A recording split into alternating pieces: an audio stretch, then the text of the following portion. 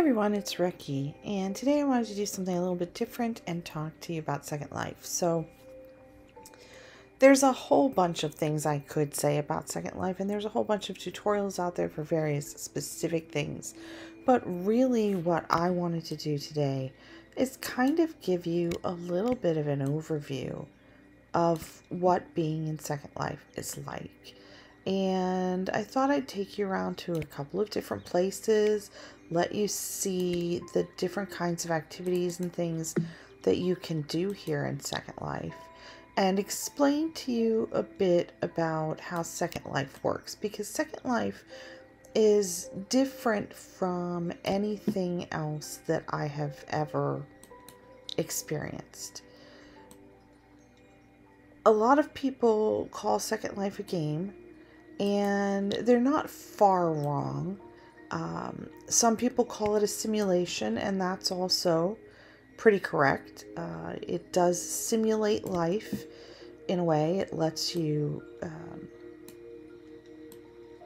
experience things and build things, and there's no end to what you can do inside Second Life. But it also has components of lots of different other things. And being inside Second Life and seeing Second Life is a lot easier than me trying to explain it to you. So, at the moment, I'm working on putting some fence up around the compound at Nippon, but let's just take you on a quick tour. So, let me get into a better lighting situation here. Right now, I am looking at the world through my viewport, and this is my avatar. I can actually push my camera all the way forward and set it up using different controls down here under the eye so that I'm looking through my character's eyes or over the top of her head. But I find it easier to track where she is in space if I zoom out and put her in the frame a bit. Your avatar is how you're going to interface with the world around you. What you do with your avatar, how you set your avatar up, is what people will see of you. What you see in your viewport and all of the controls here on your UI are the way in which you interact with the world of Second Life. So right now, what I am currently seeing is sections of Nippon because I'm behind the gallery and I was trying to put fence up around here. This is a floating series of platforms, and there is a mainland down below me, and I can fall off these platforms. You will not take damage. Your character doesn't die in Second Life. So if I fall, that's okay, but it's inconvenient because then I have to worry about getting back up here. And one of the things that we're trying to do is make these areas easy to navigate and easy for people to experience what's going on around them. So right now it's night, and what I'm going to do is just change my environmental settings so that we can see things a little bit better. So now I'm set to midday instead of following the cycle of the area. And this is my character, or my avatar. This is Reki.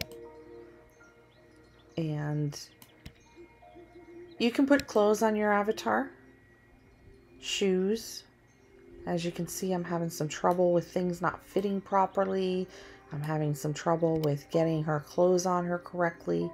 I'm not quite sure what happened here, but let's fix some of this. I'm going to go ahead and fix this by using my UI to do that so she looks correct. And let's go here to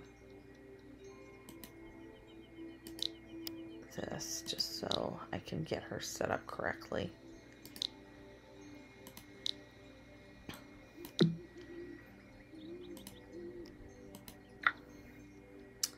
Alright, so her feet are incorrect, but I'm not sure why. That's flat. That's mostly flat. There we go. They're right now. Okay. So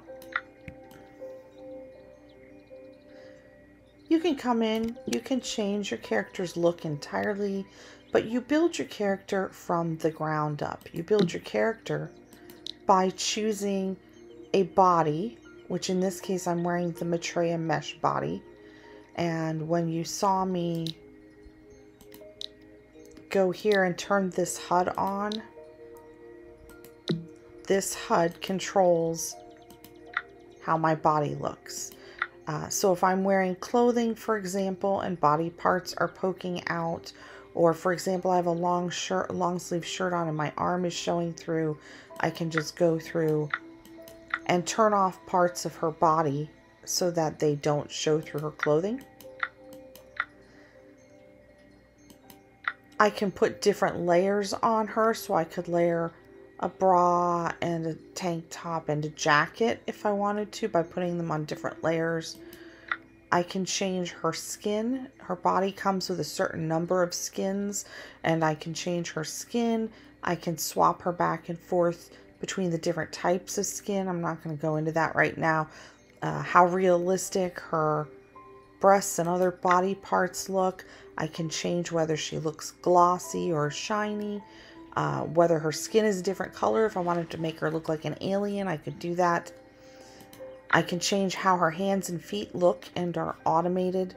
So I can change her hand and nail color, for example. Let me put her here into like a pose. You can see right now she's wearing this cute little shell pink on her fingers, but I could easily change that to a red. There we go. You can kind of see she's in the red now. I'm going to put her back in the shell pink.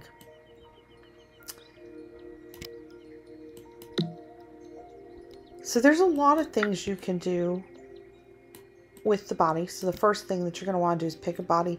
If you're playing the free version of Second Life, then there's plenty of free bodies out there. But I'm wearing the Maitreya body. I went with the thought that if I was buying a game, I would probably spend anywhere from $10 to $20 on the game anyways. So I put that money gradually over time into purchasing an avatar that I wanted. I customized my avatar so that I was happy with her. The second thing you're going to want to do after you figure out what body you're going to be in is you're going to want to pick a head. I am currently in the Lalutka Lily head, and this is not the way this head normally looks. Let's just say that when the character comes in, the head has a certain shape and the body has a certain shape. And then you can purchase pre-made face shapes and pre-made body shapes. And what those do is those allow you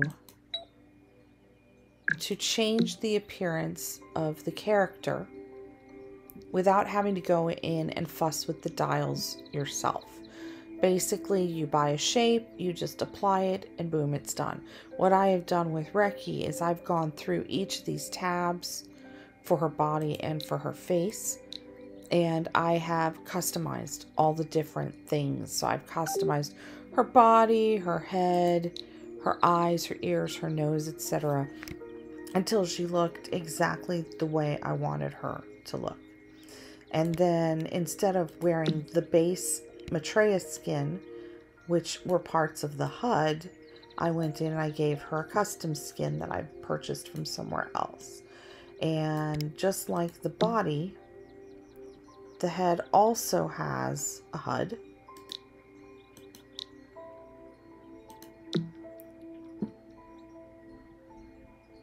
And in this HUD, I can do everything from pick how glossy her skin looks to changing her lipstick, just like that. I can change what her eyebrows look like. I can give her different eyeshadows, or I can even change body parts. I can come here and I can actually change the color of her eyes. Right now she's wearing these light brown eyes, but I could give her blue eyes if that was what I wanted. We'll go back to this because this is what I like on her. So you can pick your character shape and make whatever you want. You're not limited to standard avatars like you would be in a particular game.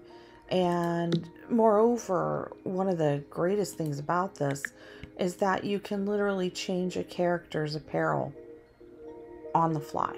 So if I don't like the shirt, because as you see it's big and baggy, I mean, I love the D&D logo on it, which is why I picked it up, but unfortunately it doesn't fit her very well. And if I don't like that, I can just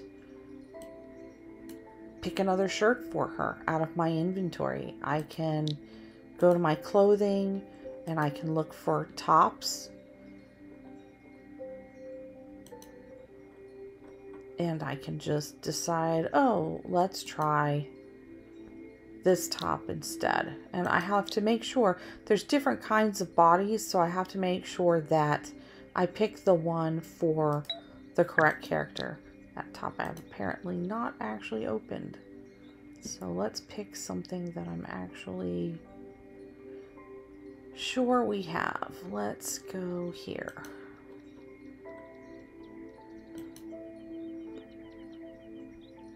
So I can pick this sweater, let's say, and all I have to do is add it and it will include it in her outfit.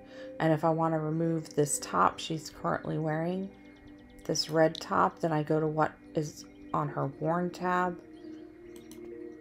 and I pick where I know that piece of clothing is and I detach it. So you can do a lot. You can totally change the look of your character. You can actually change your character's outfit every day. These animations that my character is running, the way she breathes, the way she moves her eyes or occasionally gives a slight smile, all those are controlled in the head and body HUD. So there's a lot of different things you can do. And for some reason, I am not happy with part of our leg is poking through the back of these pants, and I don't know why. So we'll just try to get the HUD on and we'll fix that. So your character is basically you. It can be the real you, and I have seen plenty of people actually do that, where they make a character that looks just like them, whether that's an older person or a heavy person or a thin person or a model. Whatever they want to look like, they can look like. They can look like themselves. There are also plenty of fantasy characters here in Second Life, so you will see everything from animals to animal hybrids like human Pegasus crossbreeds, or whatever people want to do, they can do. And you can go to many, many different places. There are fantasy places like this, where things are obviously, you know, not very realistic. They're done kind of in a fantasy style. And then there's places that represent more real world looking areas. You can do lots of different things in Second Life. You can, this is my business. So I'm actually building a business, and when you see me adding things to the gallery or adding fencing around the area, that's me making this whole area look like what I want it to look like, because I'm trying to sell my drawings, which are on the posts or the easels here. You can go clubbing. So for example, let's try going back to the 80s.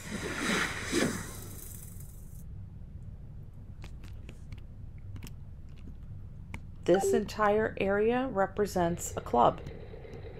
So you can come here and explore this. There's a coffee shop and a place to sit over here. But the main focus of this small area is this club called Back to the 80s. And you can come in here And when there is actually a DJ playing, the DJ can talk to you. You can click the music notes and hear the music that's playing. You can dance. For almost all clubs in Second Life, they will have a live DJ, which means that there's a person actually up here on stage who is running the music from their computer, who is on a mic from their home talking to you. And you can actually hear the music and interact with the DJ. You can actually, if you want to dance, in this case, back to the 80s, you can just click the dance floor and pick a dance that you want your avatar to do, or you can test out several different dances. A lot of times, if there's a real DJ up here, you will have a host with them who is handling the people in the club while the DJ is handling the music. So there's a teamwork effort going on here. People in the club actually take tips. The tips are in lindens. The lindens are Second Life's version of cash. You can buy and sell lindens. You can use them to purchase things in Second Life, or if you work inside of Second Life, you can cash them to an account and then cash them out into actual real world money. And that's what a lot of us do. We hold down side jobs in Second Life and we make money at them, and then we cash out at the end of the month or every 2 or 3 months. Another example of another club, that was back to the 80s. This is Industry. This is another one of my favorite clubs. I also happen to work at both of these clubs, which is why they're my favorites. I really enjoy working at both of these clubs.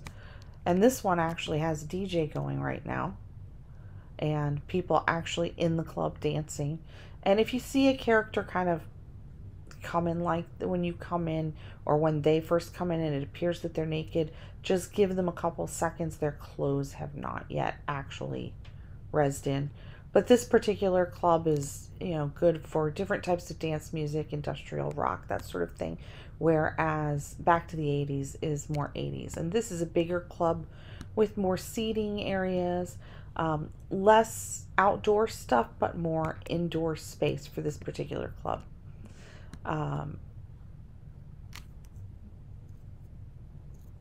Another thing you can do in Second Life, let me see if I can find my landmarks folder.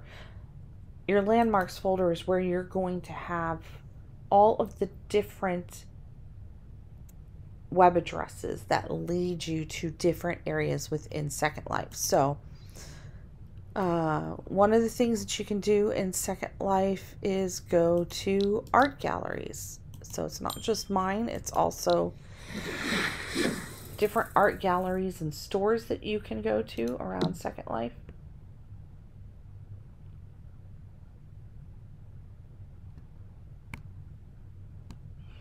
It takes a bit for things to res in, especially if you haven't been there in a long time or you have never been there. But this is actually a store. And as you can see, what they've done is set it up so it looks really beautiful. And you've got a lot of thematic stuff to make you feel welcome. And one side is apparently going to be men's clothes. And this is where you would purchase things to clothe your avatar. The other side, I guess, must be women's clothes. Let me see, where else can I take you? Let's take a look at this. Places tend to come and go in Second Life. So sometimes you have places that are set up for specific things, and sometimes you have places that have been cleared out because people are no longer using them. So this is apparently a cove with surf. It looks like there's somebody out in the surf with a surfboard. Oh, nope, that's a buoy. But you could probably take a surfboard out here and surf. with all of these waves. Some of this property around here is probably for rent, so you could probably come in and build your own house. It looks like there's a little house up here and maybe one over here, so people are obviously renting here. It's a lovely looking area, and I bet it would be a lot of fun to come surfing here. There's lots and lots of different things you can do in Second Life. If you can do it in your real life, you can simulate doing it here in Second Life. And the Second Life equivalent works much like the real life equivalent. If you're surfing, you have to have a surfboard. You go out into the ocean. If you're dancing, you need to have the ability, whether it's through the floor at a club or a dance ball, to dance. You have to have the dance animations. If you want to cook, then you buy cooking gear and you do simulated cooking in Second Life. If you want to drive a car, you buy a vehicle and you drive a car in Second Life. If you want to boat, you buy a boat and you drive the boat in Second Life. So all those things simulate your real world experiences. And this makes Second Life kind of invaluable for people who physically are unable to do these things in real life, because you can live vicariously through Second Life in a lot of ways. Let's have a look at this gallery.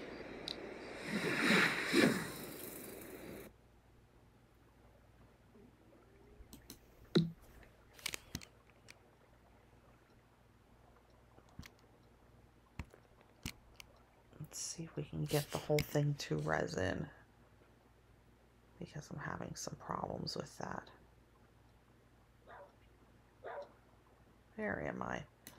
I came in between two areas, so let's see. This may not be what it used to be. This used to be an art gallery called the Janus Gallery, and instead I ported in. It says it's the Janus Manor, but it doesn't look like there's anything in it anymore. Or maybe I ported in on the wrong side.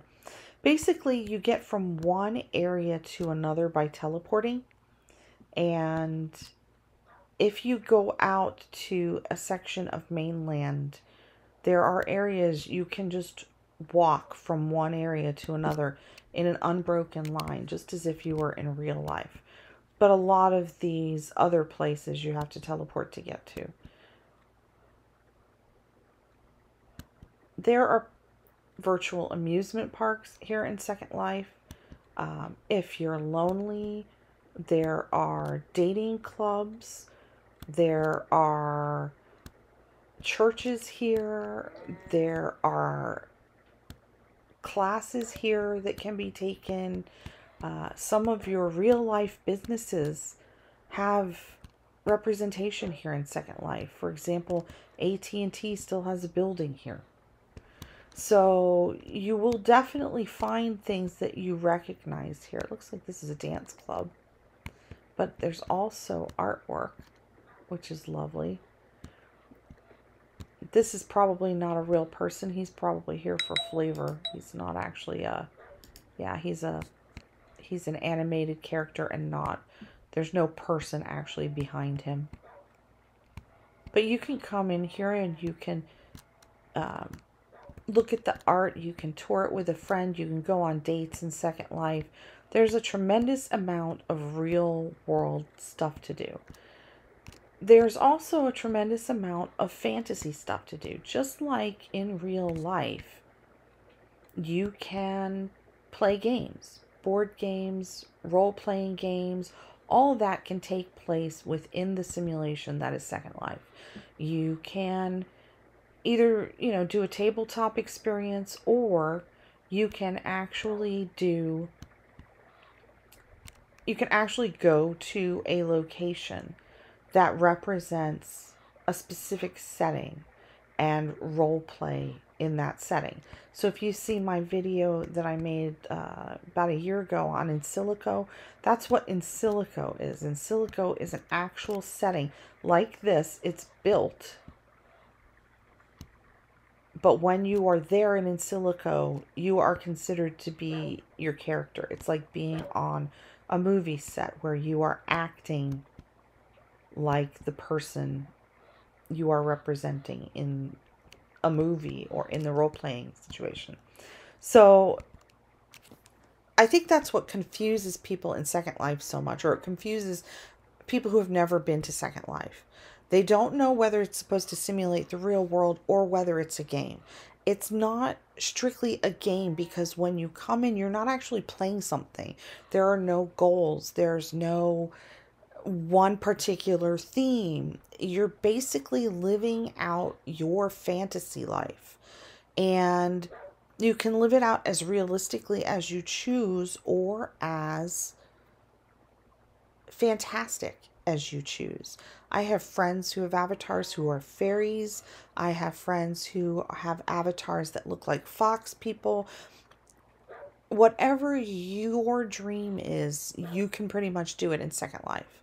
And if you are stuck at home and you can't get out of the house, you are still sheltering in place, you're too ill or you're disabled, you can't spend a lot of time out of the house, or maybe you're bedridden, all of these make you a great candidate for having some fun in Second Life, because you will meet people from all over the world here. I've been showing you mainly areas that are devoid of people at the moment, simply because I don't want to film other people without permission, and it's just easier to kind of show you how Second Life works without having people around that I have to talk to or deal with. But you can talk to people from far away just by using the chat feature. And if you have a friends list, such as I do, and my contacts like this, you can just contact the people, their tabs will show up here, and you can talk to them as you would with any other messenger service. Or you can get right up next to them face to face and talk to them using the nearby chat, just like this. And it will show up right here in nearby, and anybody nearby you will see it and be able to say something to you or respond back. There is a lot more that I could show you in Second Life, and there's a lot I could teach you how to do in Second Life, but I'm not going to go that far with this.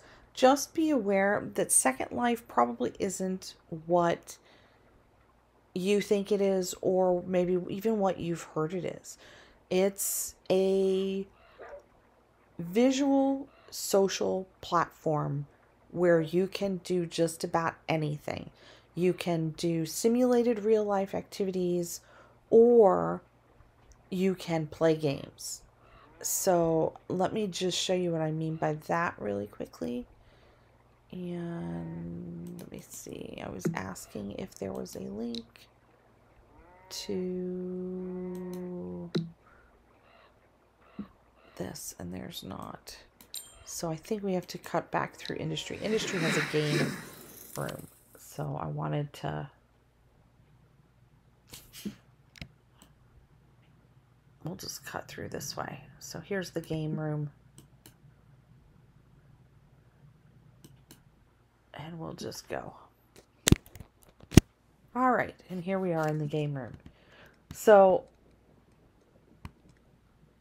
I can literally sit around with friends at these tables and play all of these different games with other people wherever they are in the world.